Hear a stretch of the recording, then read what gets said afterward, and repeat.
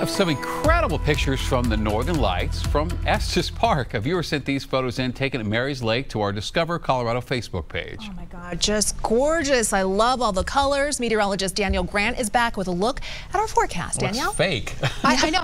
It doesn't even look real, you guys. They turn up the saturation? 100%. I had some friends up in Steamboat that were taking just the same photos out there. Man, wish I lived further to the north, because what a show Mother Nature put on late last night.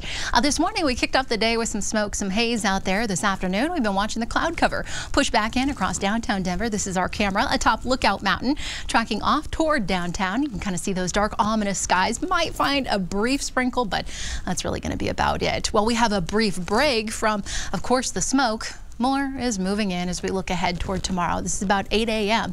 Already that dense, heavy smoke lining up the I-25 corridor off to the northeastern plains. It'll lag to the south as the afternoon wears on, and still by about 5, 6 o'clock, we'll be tracking hazy skies up and down the urban corridor. Temperatures this afternoon, they warmed up yet again. Numbers running a solid about 15 degrees above average for this time of the year in the low 80s. We're in the mid 80s off to the eastern plains with 60s and 70s up into the mountains. And yet again, no great surprise here. Warmer than average conditions for much of the west as we look ahead toward the next 10 days.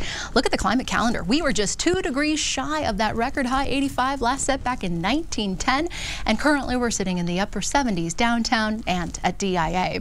As we look out there toward Hurricane Milton, still sitting and spinning across the Gulf, we're keeping our eyes out as it makes landfall within about the next 24 to 36 hours. Back here in Colorado, a completely different story as we're dealing with the smoke, the haze as we look ahead toward tomorrow. Tonight, partly cloudy, numbers falling into the upper 40s for the metro area. A couple spots like Burlington, Colorado Springs in the low 50s with 30s up in the mountains.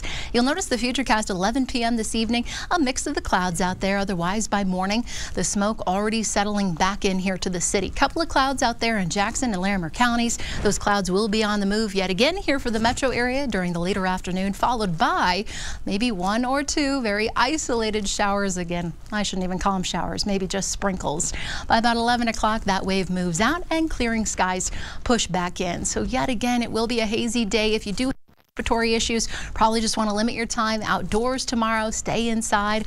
It's going to be another warm one for us. Even despite the cloud cover that streams in, we'll be tracking highs back in the lower 80s. Look at this. By about the lunch hour, we'll sit at 77 with highs topping off in the lower 80s by the later afternoon. About 83 here in Denver. Even warmer. Ray, Lamar, back to the upper 80s for you with 60s and some spots in the low 70s up through the foothills. Rinse, lather, repeat, right? That's going to be the name of the game as we look ahead toward the rest of the work week. Into the weekend, it's a warm start, but finally a cold front arrives, a dry cold front, and that should drop us into the 70s on Sunday. And then how about that? Upper 60s, feeling a bit more like fall as we head into early next week. Thank you, Danielle.